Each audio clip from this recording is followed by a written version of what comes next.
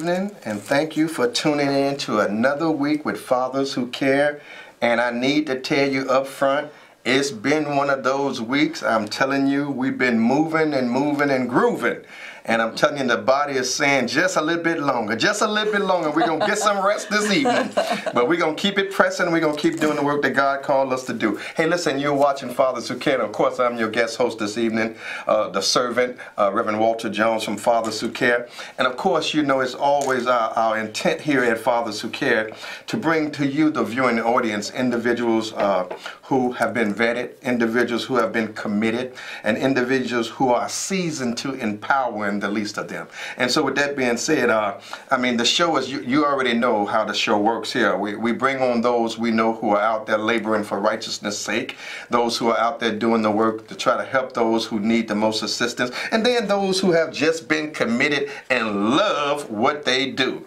And so I would be remiss if I didn't just telling my young folks in there, Vernicia, Amari, Marshayla, Omari, and all of the other young folks who done went back to college. Thank you all for the stuff that all the work that you guys did over the summer. It's been one. I can't wait that I can take a vacation from them young people. They worked brotherly. But anyway, listen, tonight we want to take this show and we want to turn this show a little bit in that we want to find out what's going on at the Circuit Court of Cook County. What new technologies are going on? I mean, I hear so much about these expungement summits that I'm always hearing about. I want to know, so we want to know tonight what new technologies are going on, how things are happening, what's the clerk's budget over there, how's the Circuit Court of Cook County coming along, how's everything going over there? But then we want to ask some specific questions, Clerk, and I think I have to bring it to you. You're a parent, right? You're a mother, right? I am a mother, yes. And I've been heavy-hearted lately. I've really been heavy-hearted lately because lately I've been watching this influx of unsolved violence in communities of color, and young people killing young people, and I think something is awry here, all right? And I just can't put my finger on it, but the Lord had put a spirit on me to tell me to go out there and do some things to empower parents. So I want to bring that to you. Would that help if we provided additional outlets and additional support to empowering parents and getting parents more actively involved in educating themselves and providing them with resources and outlets to empower them? Would that help us to empower their children so that their children won't become victims or perpetrators of violence? But anyway, with that being said, let me introduce the some and present to others, none other than our clerk of the Cook County Circuit Court, none other than Honorable Clerk Dorothy Brown. Clerk Brown, if you don't mind, I like to call you Clerk Brown tonight. That's fine. Absolutely. And I want to first say thank you for coming on the show tonight. You have always been just a beacon of light and always been accessible to the young people that we deal with on the west side of Chicago. And every chance that we get to sit down and talk to you, you've always been so open and accessible. And I want to say to you, thank you so much, and keep up the good work that you're doing.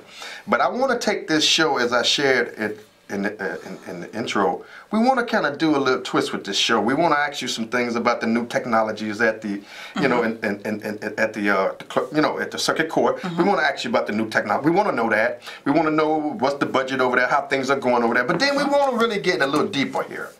And we want to turn this, we kind of flip the script and go to that parent, that mother side of you. Yes. And we want to ask you, how do you feel about this influx of violence in the community, and what can we do to empower more parents to be more actively involved in the lives of their children while they have a chance before they become actively involved in burying their children? So with that being said, Clerk, we want to thank you again for coming out, and we want to ask you just a rather simple question. Clerk, we don't want to know, we know that you are a seasoned professional, that you are an attorney, that you a CPA. We know that you're the clerk of Cook County. We know that you got all of that pressure on you. God bless you. However, we want to know that other side of you, that softer side. Who is Dorothy Brown? Not Clerk Brown, but who is Dorothy Brown, if you don't mind me Wow. inquiring? Well, thank you. You know, I I'm a person that has a heart for the people. Okay.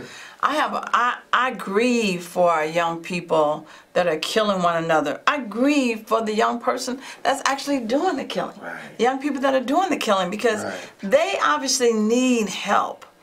I think that, and I'm not sure if you're aware, but I am running for mayor of the city of Chicago. Mayor. Yes, okay. I am. Okay. I'm running for mayor of the city of Chicago. You want to talk about that later on? And we can talk about it later on. Okay, but go ahead. Finish what you were saying. Go ahead. But that's one of the things that I have been talking about as a person that's running for mayor, about the need for, we have two things going on here. We have criminal misconduct, we have police misconduct. Okay. And a lot of it, especially the criminal misconduct, is a result of the lack of investment in our communities. Okay. The lack of investment into the human nature of our children, into lack of investment into the people. Okay. People don't have jobs to be able to take care of their families. Okay. It's economics. A lot of it is economics. So you think some people of the are issues doing economic battles, you know, because of drugs and things of that nature. Okay. And so if we gave our children a better education, a great education, so that they can not only compete locally, and I don't feel that our children are being educated enough to compete locally, but they should be able to compete globally. Okay. Our children deserve it. They're smart. They can do that, but we need to increase our quality of the educational system. So your quality of education, economic development, fair and equitable economic development fair and equitable. Fair and equitable. Okay. I want an economic development plan that will address each sector of the city. Okay. Every sector, and it will address it based upon the needs for that particular community. Economic development plan should not be geared toward just because a developer decides to build one store or one gas station or one car wash.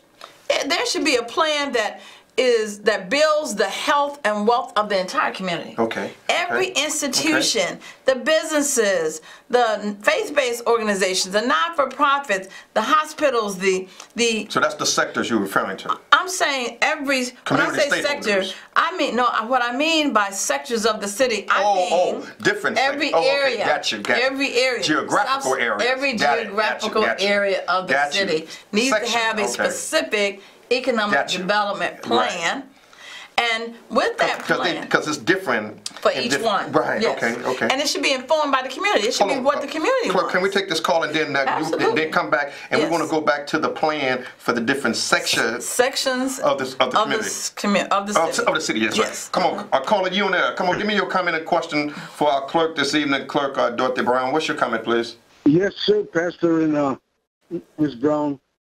I know you two are already planning a day or a weekend for the great late Aretha Franklin. You know, because she deserves a day or a weekend in every city, every county in the United States.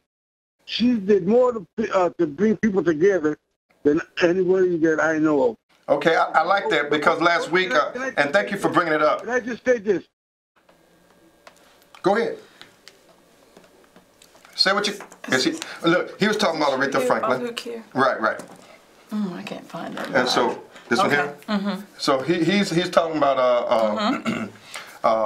the passing of the Queen of Soul, of course. Oh my goodness. Aretha Franklin. Didn't we grow up with Aretha? Oh yes, we did. Absolutely. And we still would grow up with her music. Yes, we will. Unfortunately, yes, she has made her transition last week. And we of course, we along with the family, along with others, pray for the family and friends and fans of the great. You know, I'm praying for her family, but I'm praying for the world because Aretha touched all of us. Right. She touched everybody in the whole world. Right. So God bless her family. But let's go back there. Let's come up to this question. Now, you was talking about making sure that each section in the city is treated fair and equitable. That's right. So that means some things that may apply for the north side may not apply for the west side. Some things that are good for the south side may not be good for the east side. So we may not be needed for some sides, but definitely be needed for the others. And so that's why we would have economic development in certain areas. I would have a deputy commissioner for every section of the city. I like that. A deputy and then with a team. And that deputy commissioner and his or her team would create an economic development plan based upon input from the community and based upon the needs for that particular community, so that we can build the wealth of that community. Now, if we build the health and wealth of a community, then you know what happens there. That means that the tax base increases. And so then you have more taxes, and then that starts to help to stabilize the finances of the city. The reason why the finances of the city are not strong is because we have let certain sections of the city to have abandoned homes, abandoned businesses, and there are no taxes. Now you know you're opening up the door, because I definitely want to go there. Absolutely. Because there seems to be like a tsunami that hit the west side. And there are no jobs. And no jobs. No jobs, no economic development, no growth. Young folks have nothing to do. So when young folks have nothing to do. So if they have nothing to do. Even in school, they don't have the after school things that we used to have. They don't have the clubs in school. 4-H clubs. So what you recommend? City councils. What you recommend, things like that. Well, I recommend that we have, like I said, a fair and equitable economic development plan. High quality education, so that all of us, all these different institutions, I even say the faith-based organizations like yours, Father Who Cares, I'm going to have a technology platform that will help organizations like yours, who your organizations, you help build the community. You help people in the community. If I can make sure that you're strong by having a platform that the city maintains to ensure that you know where grant funds are, help you with crowdfunding, crowd granting, help you make sure that you know where the banks are that will loan to you, where donors are, where these large foundations, everybody on an even playing field. I would have a technology platform there. I would even help you with pro bono services. Well, pro bono just keep talking that way, because I'm still feeling you. Let's get this caller. Thank you so much. And I think that's right. I think that's the way it should be. Yes. That's the way it should be, and I think those who can should. Caller, you on there. What's your comment or question for the clerk? Yes, I have a question. I live on the south side of Chicago, and I am getting so tired of all the young youth standing out on the corner, and not only that, every 10 blocks, they're putting a darn liquor store in the Inglewood neighborhood. What can you do for that? Now, did you hear him? Yes. Thank you for your call. Absolutely. I want to give those young people something else to do other than standing out on the corner. Loitering. Have activities for them. That's what you're talking about. Those youth also that are already out of school, they need to be able to have job training.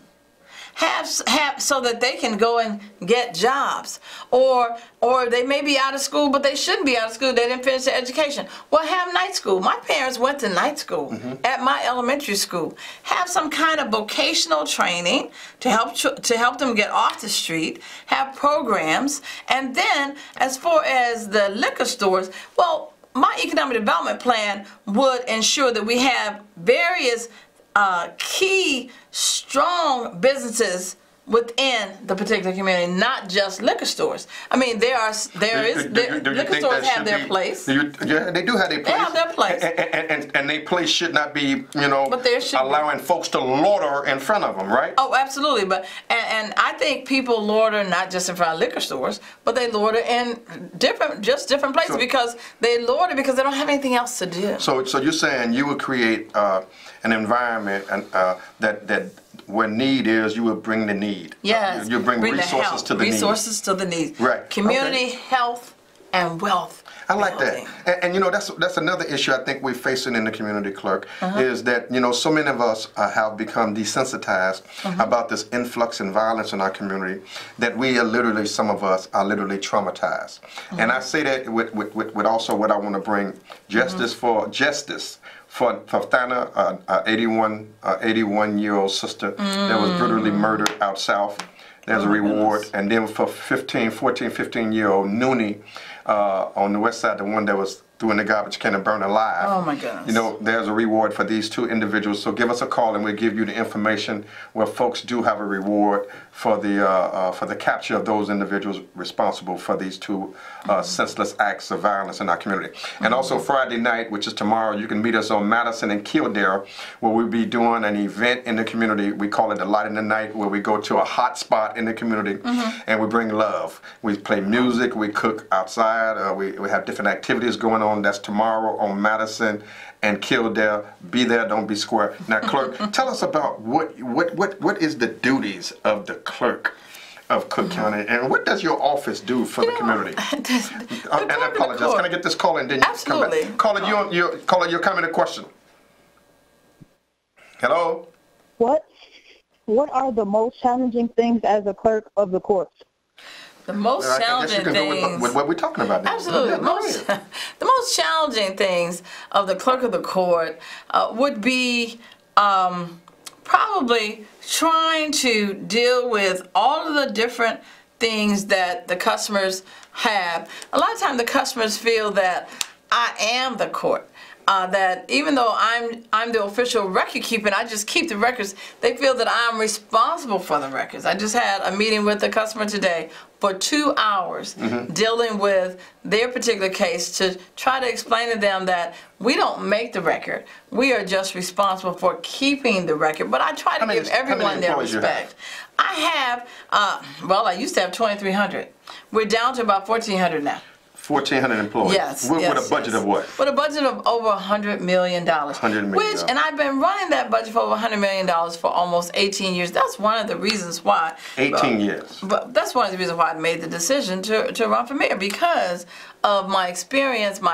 I'm a proven leader with a proven track record of successfully leading a multi-million-dollar organization. I was one, however, even with where the city of Chicago is concerned, I was one of only 2 senior managers that managed the audit, the oversight of the entire city of Chicago several years ago. So do this here. Let's do this. Okay, you was talking a little bit about the duties of the clerk. If you want to respond back to that, yes, you can tell us, and also tell us what does the circuit court, what is the circuit court of Cook County, and what technologies or services does it bring to the people? Absolutely. Well, the duties of the clerk of the circuit court is to officially keep the records of the Cook County court system. It's a consolidated court system, so I'm responsible for all court records: criminal, civil, domestic relations, juvenile records. I have all of the court files. If you want to sue someone, I have that file. You create a file, and I maintain that file. I maintain it electronically, and sometimes I maintain it in paper as well. Then I collect all bail bond money. I collect all fees and fines. We collect almost $300 million a year and forward that money to 900 different agencies within the state of Illinois. Oh, okay. And so, so we are, and the technologies that we have in our office are, we were just recently, we kicked off the mandatory electronic filing. Mandatory It was electronic. mandatory, yes. Mandatory electronic filing. You will have to explain that to us. It is mandatory that if you want to file with the court system. File what? File a court case. You want to sue somebody. Okay. Or if someone's suing you and you have to respond, you have to do it on the computer now. So you have to go Can't online. bring paper. Right. You can do it from your home, or you can come down to the office, and my staff will help you. And you know, today the Chicago Tribune had some kind of little negative article surrounding what we've done with the mandatory electronic filing. Well, we work with the vendor that the Illinois Supreme Court gave us, and that vendor, I had my own vendor and really wanted to utilize that vendor going forward, but they decided that they would hire a vendor, which I respect them very much, to do this online, to do the electronic filing. And we've been working with this vendor to make their system work. So I guess, I believe that we're getting there.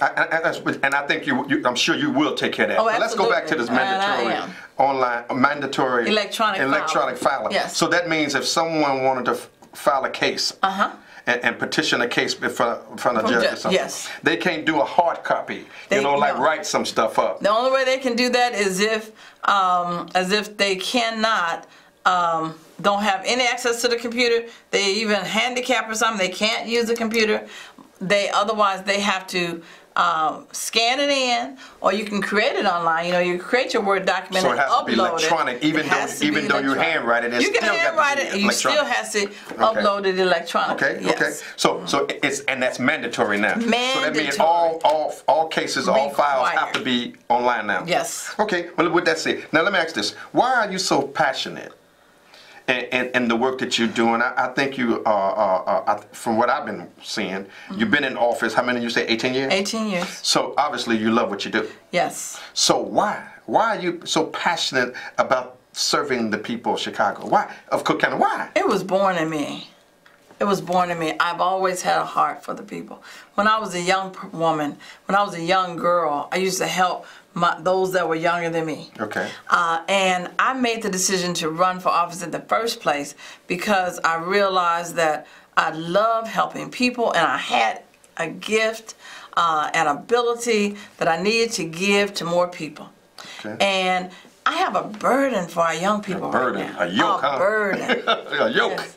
Yes. Go, I'm listening. I'm listening. Yes. And I believe that. I believe hurts that. me inside. But why? It's just because I want to see change. I just believe in them. I believe that they can, that they will do better if we help them do better. Right. We ought to always be reaching back and helping. Okay, I got that. Rising tide lifts all boats. Okay. That's what Kennedy said. That which means that as you rise, others should rise with you. Well, let me ask. Let me come to this thought. And I told you I had to come here. So here I go. As a parent, why is there what in your mind? What can we do to engage and empower more parents, or more parental involvement from parents? Well, there needs to be a concerted effort, probably within the school, to get parents involved. We need to have different programs to bring parents into the schools. Okay. Our parents went through these same public schools, and they're hurting themselves. They're at home hurting. They don't necessarily know how to do certain things. Okay. So we have to look at some of the other school systems around the country who've been successful in getting parents involved, and use some of those programs. Have some kind of benefits for the parents to want to come and work with their children and train them to work with their children. Do you think there's a lack of parental involvement? That's why we have this influx of violence in our community. Lack of parental involvement with their children. With their children. Probably even with helping their children in the school, helping their children with their homework, helping their children, teaching their children. See, some parents don't even know what to teach their children. Or where the children are. They don't know where their children are, but they don't even know what to teach their children. They were not taught. Okay. So you can't just blame the parents. This is a ripple effect. This has occurred over the years. So we have to stop this circle. We have to stop this vicious circle and start somewhere to help the generations to come. So, and then help those generations that are here, but also help those generations to come. So you think it would be wise for us to empower, to bring additional resources and support to empower or to complement and assist parents and not put parents down so they can assist and help their children to be better children. That's right. No pointing of the fingers. That's right. And being able to communicate. It's not us against them. It's not us against you. Come on, caller, you on there. What you got for the clerk here? Yes, hi, this is Nadine Griffin again, and I'm calling because Dorothy Brown and my cousin are very close friends. Richard Barnett, that was my grandmother's oldest brother's son. Richard came... You're talking about the legendary Richard Barnett? The legendary, yes. He came from a big family, and we all helped the parents as well as the children. And we have separated this even when they took out the schools. The way that they've done the schools, when they eliminated PTA, that was the worst thing we could have had. This thing that we're seeing with our schools sinking began with Ben Willis. And we got to put a stop to it with the two of you all sitting there and the kids on the west side, the best side. We are going to be able to conquer all of this.